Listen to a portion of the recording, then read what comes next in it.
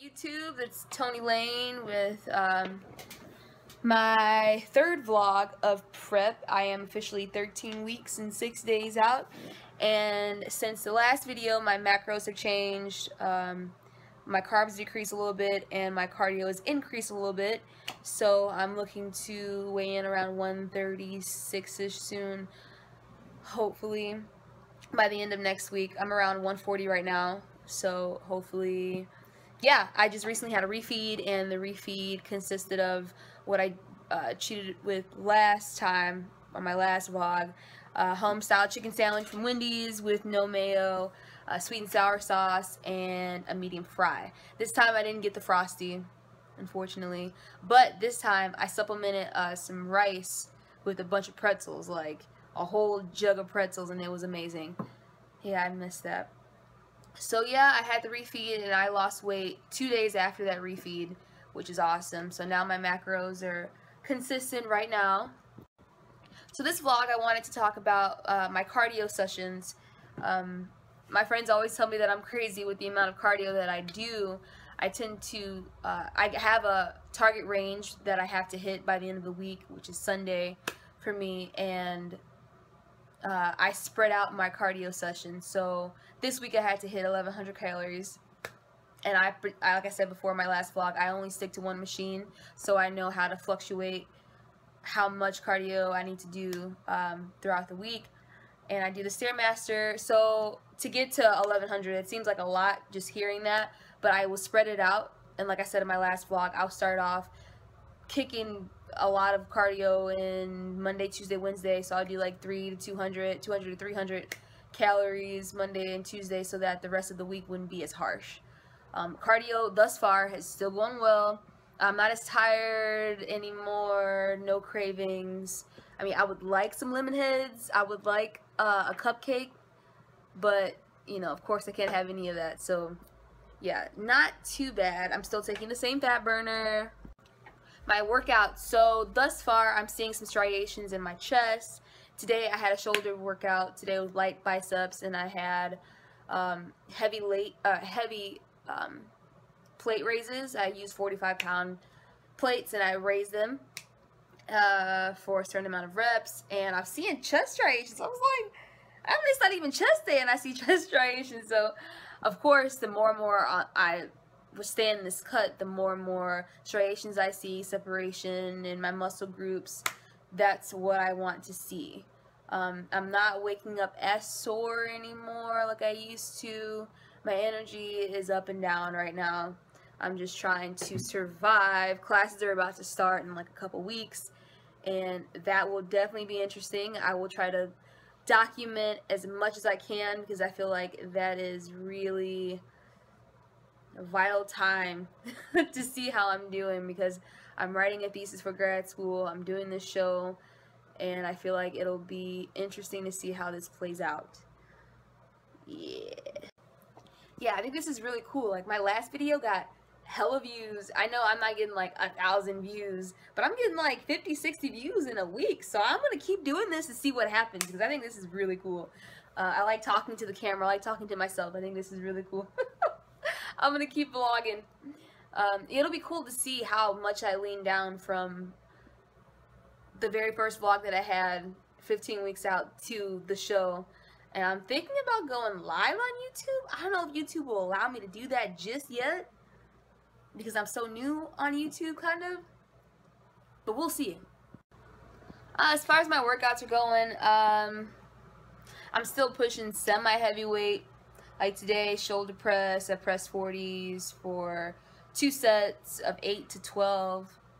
Or I think it was like 7 to 12, 7 to 11. Between that range. So I'm still lifting semi-heavy. I feel like I'm not getting that much of a pump out of my workouts, because I stick to the main groups and then work with the main workouts, and then switch to the accessory workouts with each workout. I'm trying to dedicate one body part per day. So one day will be legs, one day will be chest. Just spread all that out to really get a good lift in. I feel like that's most effective for me. I don't know the science behind combining muscle groups. I just know that that's what works for me, so I don't want to say something that's wrong, because I do not have a degree in dietetics, I do not have a degree in nutrition, but I just know what works for me, and that's, you know, what I will document on these vlogs. Oh, another thing I want to talk about is posing. So those people who want to compete but don't know where to start, this is what I did when it comes to, at least when it comes to posing. Nutrition is a whole different other realm, but with posing, what I did, I watched pro women's physique. I'm women's physique, so I watched pro women's physique on stage.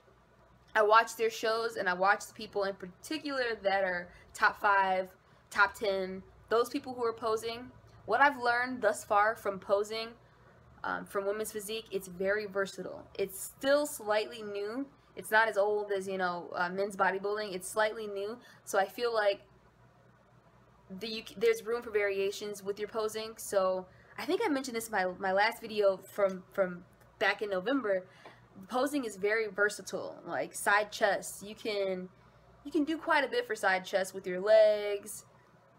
There's no like perfect pose. Like tricep, you can either pull your tricep backwards, you can either do like Dana Lynn Bailey style and poke it out in front of your chest, exposing your back as well. There's just so much you can do, and that's why I love women's physique. Women's physique for life. Unless I learn how to walk in heels, so I can do figure. But yeah, so watch the pros, watch what they do, and you'll see it's so versatile. I love it. But you still have to make sure those muscle groups are showing perfectly. Over time, I always try to recommend to people who are new. I'm not experienced at posing. I'm not that experienced with getting ready for shows, but I do know that slowly looking at yourself in the mirror, taking videos of yourself, slowly throughout your prep, you're eventually going to see some of those muscles pop out. You're going to see those striations pop out, and you'll slowly see which way you want to pose to expose. I think I'm saying the same thing. But do you get what I'm saying? Do you get what I'm saying? Over time, you'll lean out, and those muscles that you really want to show on stage, you want to present those. So you want to continue posing in front of a mirror. I really hope that made sense. Pose in front of the mirror, look at yourself, show the muscles that you want to show the right way. Try not to strain, look comfortable. I might take a video. Nah, it's too early. I still got flab that needs to get off my body, so I'm not going to do that yet. But closer to the show, I'll show you what I mean. Hopefully I remember. I'll like show a video of me posing. This is semi-good lighting. I'll try to show it in front of this lighting so you can see what I mean. This video is really long. This vlog, I'm not going to show any workouts. So I'm at school at my campus, and slowly there are people coming back on campus, so the gym is getting harder and harder to have people record me in the gym. It's either loud or it's just, I just have to get in there and get my workout in and get out. So it just doesn't work out. But on those days where I have some time, I'll try to show which workouts that I'm doing, just like a snippet. Like my last video, I had a snippet of my leg workout. That only worked out because nobody was in the gym and it was like 11 in the morning. But I don't know if I'll be able to do that again. But yeah, I'll try to show more footage because I know a lot of people like watching that. Like myself, I like watching people like Dana Lynn Bailey, Rob Bailey, showing themselves on video, showing their workouts because it looks cool. So yeah, I think that's all I want to talk about with this vlog. Yeah. Like, subscribe, comment, please. I'm on Instagram, ToniMarieFitness. ToniMarieFitness. Follow me.